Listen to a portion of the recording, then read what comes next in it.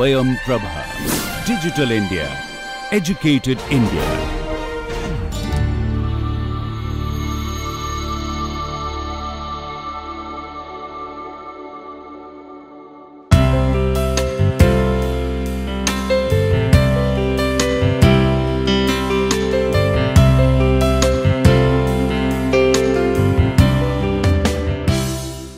Hello everyone, welcome back again to online NPTEL course on structure, form and architecture, the synergy.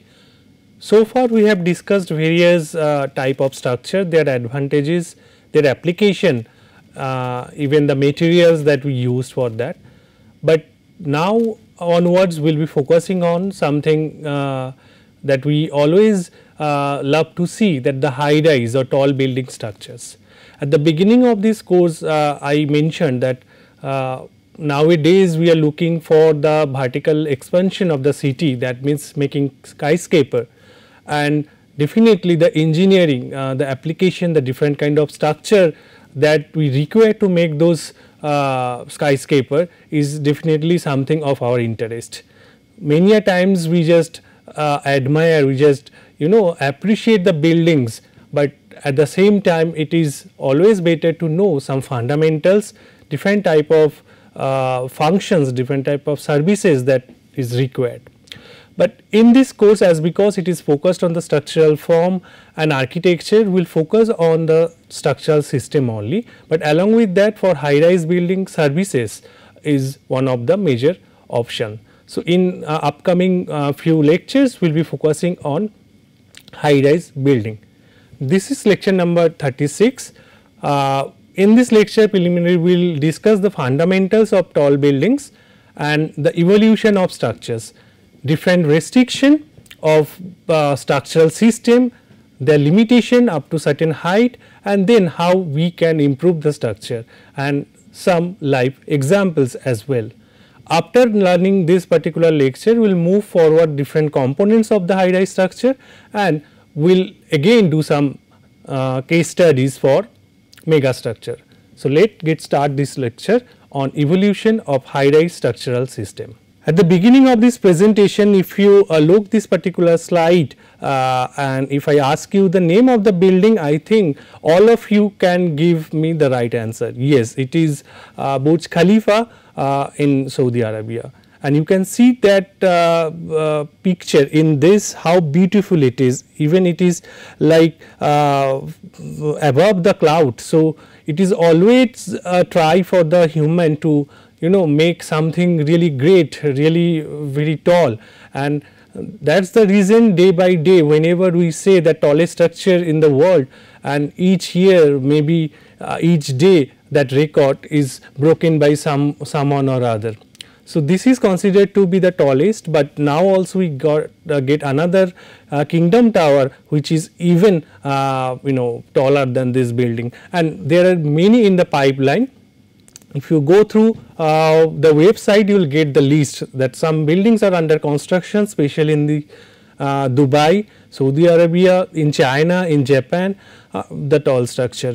And as if we consider in India, we are also nowadays going for this high rise building, and we have some high rise building in Mumbai and even now the 42 in Kolkata, and there are many in pipeline even in your Gurgaon and Noida. So, these are the area like there are project in the pipeline. So, anyway we just go through the presentation and we will try to understand the basis and different structural evolution over the period of high rise building. Now, high rise is a multi-story building, and to be honest there is no particular definition of high rise building or skyscraper in that sense, and it varies place to place. Sometimes even building more than 4 stories considered to be multi-story building, and even 10 story we can say this is high rise. Even sometimes 50 story even do not consider as high rise building. So, depending on the location, depending on the context and the proportion of the surrounding buildings that will vary. Now, as I said that definition varies, but for high rise structure which is a common phenomena that tall enough to require the use of system of mechanical elevator. So, that means when you can reach a building height by like stair or something is maybe not the high rise category, but when it is high rise we have to have very efficient elevator or what we call lift, mechanical lift for the easy evacuation. But the moment you increase the height of the building, remember one thing, we have to take care of the evacuation of the inhabitants. So, for that we need some mechanical system as well, and also this is broadly known as tall buildings and also skyscraper. Here the example is the same and the previous one. Now, this is the height. So, you can see the proportion of this building compared to the surrounding building. So, definitely it is much taller than the other buildings around it. So, this is one of the skyscraper. Now, all of a sudden why we want to build this skyscraper or high rise building? As I mentioned that now we should go for vertical expansion, as because the habitable land there is some scarcity due to rapid urbanization, growth in population, we need to expand vertically. So, scarcity of land that intensify the need of high rise building. Then again when we have the technology and day to day we update it and we have the technology to go vertically, so why not to apply that. So, advancement of technology also contributes to decide upon like to upcoming structure, the high rise structure. Then increasing demand for business and residential space. This is again very important and it is related to the first point, that scarcity of land. Now, in planning process we go for mixed land use development, where like both residential, it is not no more horizontal expansion, it is basically the residential tower, and the same tower will have the facility partially of the business or commercial activity. As because the demand increases day by day, there is also a need to go vertically. Coming to the next point, this is the economic growth. And if you see the pattern that the countries they are who are actually having good economy, they are making this building, because they making this building starting from is planning to the execution and the the system that is required to maintain it really having some relation with the economy of the region. And so as true like for the case of Dubai or even in China, they are making this kind of high rise building in recent times. Even we all can recall the World Trade Center previously, even now the new one, the One World Trade Center in USA. So, this is another example of high rise. I will come to that as well in some of the I will show you as an example. Now, innovation in structural system. Yes, this innovation is must required. The technology where help us to go with the process, construction process, but at the same time the innovation in structural system, how we improve it. As we started with the lecture earlier, like we just started with the load bearing structure only limited to 1 or 2 floors, and then is a simple your wall and the slab structure. And then in recent times later in the later stage of this lecture series, we have also seen that the folded plate structure or membrane structure, or you can say sail structure, which actually removed the boundary of having so closely placed column one after another. So, we can have columnless space if we adequately use it. And now this is nothing but the advancement of that structural system with new innovation, and it is upgrading day by day with the input of the engineers, architects, and who are working in this field. And that also has a relation with the improvement of the materials, because in order to go high, in order to resist against the loads, definitely we need the material which can capable to resist and make the structure safe and stable. Now, desire for aesthetics in urban settings, why this is something where we think of urban designer point of view, where we will have a skyline of a city. So, if you see the skyline of New York, so all high rise structure is making some image of the city. So, this is another important thing that to show the prosperity of the city or the whatever the advancement in the city that we can depict through that. Then the concept of city skyline, as I already mentioned. Cultural significance and prestige, definitely a city will have such building which will be iconic, worldly recognized, definitely one should really proud of. So, this is one of the reason we can if the economy support, if the technology support and every other criteria that being fulfilled. Then human aspiration to build higher, this is always people minds that we should go high and something sky is the limit. So, this is something where people they always look for building high rise. Now, these are some from the history, like it is not the new concept that we think of. Nowadays, we are looking for this option as a need because of vertical expansion, we have scarcity, like scarcity of land, but earlier what like the supremacy or the prestige of the king, they also mean monumental structure. But when we call it high rise building, that means that should be habitable, like it not a very high sculpture or any monumental structure in that sense. But anyway, in this regard, if we consider the height of the structure, so definitely we have examples here. So, this is one summary where you can see different churches, then we have the Pisa, we have Colosseum, even the pyramid, the huge structure.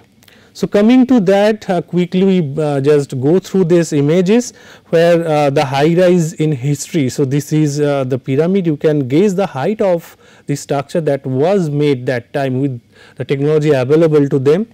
Even this is another example from Egypt. So, normally if you go through the Egyptian architecture and all, you find such monumental structure with the stone and all. So, in this case this is temple Edfu. So, here also you can get the scale, this is also considered to be high rise. And then also it is the Lincoln Cathedral in United Kingdom. So, here also you can see the height of the building. So, we at that time itself like they made it so that this can be viewed from a long distance and this will be iconic building of the city to make the image of the city. Now, this is very common example, the Minar or the tower. So, this is Qutub Minar in India. So, here you can get this high rise concept as well. Coming to a temple, this is Sun Temple in India again from Orissa. So, here you can get the height of the building, this is again a high rise structure and there are plenty if you see that all South Indian temples and all. So, they have a gigantic scale compared to the human scale and this structure was made long back. Continuing to that history now, if we just go little past to the little past, so we can get this home insurance building at Chicago where it was considered to be one of the first high rise building made for habitation. So, all the floors being used. So, as true for Woolworth building at New York. So, here also you can see the building, this is considered to be high rise. Now, coming to the history of the high rise, here you can see like the home insurance building, as I mentioned, that is considered to be your first like your high rise building, and now we move to the recent time where the completed among the completed building we have Burj Khalifa as the tallest, and very soon the Kingdom Tower in Jeddah will be breaking the record of this in terms of height. And just to be mentioned that this kind of decision to take whether to take that example or take that building or mark that building as tall structure and all. So, there is a council, that is Council on Tall Buildings and Urban Habitat. So, they keep on updating the information about all the completing or ongoing project or the proposed project of the building based on their category. So, compared to the height of the other buildings, definitely the home insurance building was not that great, but that also included in this, and that is in 1885, and now we are in age of already 2019. 2020. So, here the many changes you have seen. So, it includes the Petronas Tower, it also includes the Taipei in Taiwan, and then there are one World Trade Center that is also being there, where the Twin Tower was there, but unfortunately that was now that is rebuilt, and then even the new structure is in the picture in the list of world tallest building. So, considering that the tallest 2020, that is the overall picture, if you see that as I mentioned, the Kingdom Tower is ranked first, and then the Burj Khalifa, and accordingly if you go through, also it includes the Makkah Royal Clock Tower, also it includes your One World Trade Center in New York City, and then you have Taipei. So, like that you have many. So, here you can get the example of your Shanghai Tower, also you can go for your Signature Tower. So, if you browse through this particular link, the building listed in Council on Tall Buildings and Urban Habitats, you will get more such information about the tallest building. Now, with that the modern few buildings, here you can get the Shanghai Tower in China, then One World Trade Center in US, then you can get this Burj Khalifa and also the Kingdom Tower. So, these are very recent development and high rise structure, the skyscraper in the picture. Now, this is the similar thing where another pictorial example where the Kingdom Tower and how like we can compare the other structure as well. So, like day by day it is breaking the record, like each say within 5 years interval we get a new list each time, or someone is breaking someone's record or not. So, this is very ongoing and keep on upgrading about the height. Now, coming to the challenges for the high rise, which is very important for us. The first challenge is about the mobility in terms of vertical movement, and for that when the OTs invented the mechanical lift, till that particular point like it was really a challenge to go really vertical, and that required some energy to bring or the lift up the material as well. It is not only the movement of the people, but when you build it, so it also requires some kind of system. So, for high rise this is very important, and also we should think of the evacuation. Like for that you have to think of high level services in terms of lift, high speed lift, so that within a given time of evacuation, whatever the standard time, within that the people from inside they can come outside. Then the materials is very important, like definitely steel, concrete. So, they are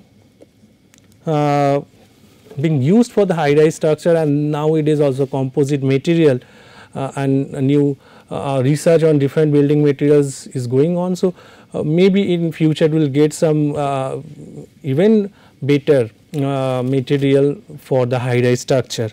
Then the construction method is again challenging the speed of the construction, the tools and techniques to be used for the construction for the high rise that need to be very much up to date, because at the time of construction at the upper level the problem that you can face due to wind in an area, and as we discussed earlier that with the increase in height, so wind speed also affecting more. So, with that how you make your construction, how you create all this structure in a proper manner is definitely a challenge, how that to be dealt with. So, this is another challenge for high rise.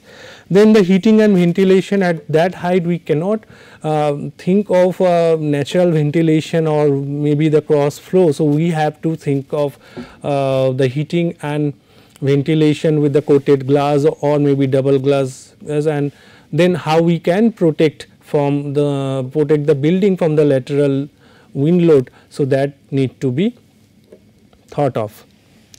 Then the lateral load, the aerodynamics and as well as the load of your earthquake, that is your seismic load. So, that are two major concerns for the high rise building, because when the building height is low, then like your effect on wind reduced, and we only consider the axial load, the dead load, live load acting on a building, and that can be tackled with your typical frame structure or maybe RCC structure. But when we increase the height, the shape and size, orientation, that will matter a lot, and definitely when the building is too high, that lateral sway will be even more. So, this is very important to know, and these are the challenges, and the engineers, they always take care of these challenges. They simulate, virtually they simulate the building, and they performed under different tunnel tests, different seismic plate test, and then finally they confirm the structural design, so that your structure will be in intact in real scenario as well. Coming to the loads acting on this, these are similar loads that we have discussed earlier, but here also with the context, two important parameters which will be very much critical for high rise building. One is your seismic load and other is your wind load. So, normally if we again classify the load distribution, so one load will be your vertical load, which is axial load, can be taken care of the column and other thing and connecting beam, and other is your lateral load, either with the wind or maybe the ground motion for like earthquake. So, the different wave being created during the earthquake, certain earthquake, and then that will create a challenge. Now, with that in this picture, if you can see that how this building, two buildings, they are actually sway to each other. You can see that I have fixed that line, and then how it is moving from each other. So, whenever there is earthquake occurs at the hypocenter, and then gradually it will come up at the epicenter, and then how wave being spread out depending on the intensity, then there will be motion, different plate motion, and for that the building can fall due to the liquefaction, or maybe it is just uplift, or it may have a serious damage and damping. So, we have seen that while we discussed about the structure like for earthquake prone area, in that lecture we have seen that how things happen in that category. So, for high rise it will be more vulnerable because of the height. So, definitely the movement at the ground and movement at the top, this even a fraction of second, these are different, and that will create some kind of instability to the structure, and if it is not properly maintained or it is not properly tackled with different structural system, so it will collapse. So, this is very vital, and there are different way of doing it, earthquake resistance, that we have already discussed. Now, coming to the wind, as I mentioned that when you increase the height, more wind pressure will act on the building and you will have the sway. So, here you can see that building, that the deflection from its neutral axis, that how it deflects, and also it depends on the form. The moment you have a very much circular form or maybe some aerodynamic form, so wind can easily pass through. So, the wind pressure, that the negative pressure of the drag effect not being created that much in this case, but in case of square building it is more, and even if your building is having irregular shape, so it will be more vulnerable.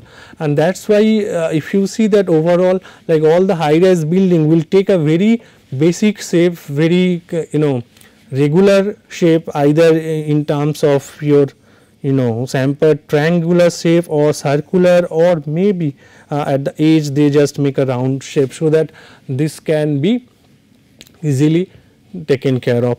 So, like that if I just consider this is my building, high rise building. So, in order to depict, so I just fix it like this.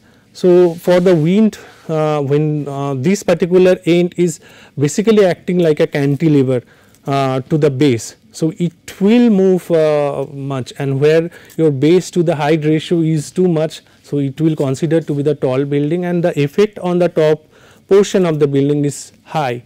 So, for that we definitely need to make some structure which will resist again this kind of lateral load. Coming to the components is same thing, like you have column, then beam. Column is responsible for taking the axial load acting vertically, that we have seen, and the beam is basically taking the load of it is having dual purpose. This beam first which transfer the load of the floor to the column, and also it will take the load of the lateral. So, wind load or something, so that will taken care of. And this junction is very critical for the seismic activity.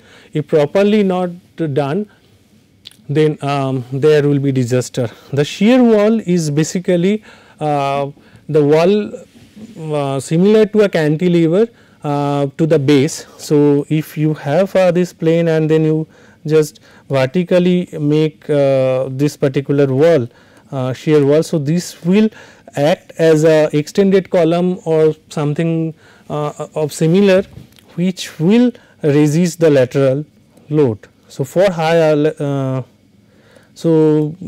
high rise building, we use this shear wall to have more shear resistance or lateral for the lateral force. So, then we will discuss that when we discuss the different components in next lecture. Then bracing we have discussed many a times. When you have a frame, in order to give more stiffness or rigidity, we just connect it with a diagonal strut or member, which is called bracing. So, that can be irregular, that can be symmetrical, that can be both way, and the core is another important component of that. So, where your building will have a service, all the service, and probably we can make my structure like main structural element, the main structural columns, heavy columns are put together very close to each other, and we make the service core like this. So, it can be made of your shear wall as well, which will essentially anchor this particular floor. This is a typical plan of high rise building, where the outer portion may have some column, but the main load being carried out by this particular core. So, vertically if you see that your building is having multiple floor and they are connected with a core. So, again we will discuss this core in next lecture, where different kind of cores and their material, and again the steel, reinforced concrete are the materials. We can also combine them to go for different composition with the steel truss and the concrete frame or something like that. Coming to the evolution of the structure. So, broadly it being classified as per the Council on Tall Buildings and Urban Habitat. It is being divided in 4 types. One is the shear frames, next is your interacting system, where your truss, steel truss is interacting with the concrete frame. So, both are having different advantages, whether we know that truss will have because of this triangular membership, this will have better stiffness and can like distribute the load, and then the frame will have some rigidity where can take your axial loads that can be combined. Then for more height, if you increase height, then we should go for type 3, that is partial tubular system, where basically you use this external portion, external perimeter and place your columns so close to each other, so that will form a tube. So, that will give basically a thickness to the outer periphery, and we make it. So, sometimes we may have this tube inside that partial tubular, and then we can go for fully tubular, where you can make tube inside tube. So, with this 4 category also we have a different way of classifying it. So, here you can see that how things will look like pictorially. In this pictorial representation, you can see that rigid frame is basically column beam layout, and then when it will be having shear stress. So, with the frames you just partially make those frame with the truss, you include the truss. So, that will become your interacting system in type 2. So, with your frame you just include the shear truss into that. So, here also framing with the shear band and outriggers. So, this we will discuss in detail. Then we can go with your partial tube, where you can see that this with the shear wall, that this portion is being made as a tubular section, and then we can go for the perfect tubular system, and also we can go with the bracing, and then we can actually make some combination. And if you see that with the structure complexity also you can able to increase the height of the building. For high rise building we can go, and here it is a typical floor that been taken. So, with your normal frame structure you can go up to 8 to 10 story, whereas if we apply this your tube structure, we can go up to 110 and even more. So, all the story that now you see the Burj Khalifa and all, that is made of bundle tube, we will discuss in detail as well. Now, again the classification is there, the interior structure and exterior structure. So, based on that if we cluster them, so a system where the major part of the lateral load resisting is actually located within the interior of the building, means if we have the building and it is located at the interior. So, this is called interior structure, where like this is basically the interior structure, where exterior structure, that your moment like lateral load resisting component are placed at the periphery. So, that will become your exterior structure. So, here briefly, like if you see that these are different type of interior structure, and then these are your exterior structure.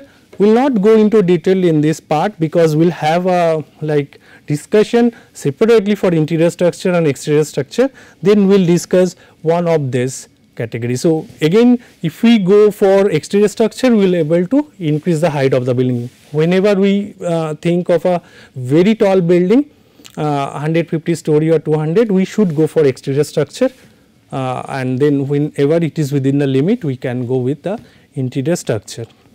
So, the summary is basically already I have discussed in detail, that from past to present, that how the people's aspiration to build high is being successful and it is continuing.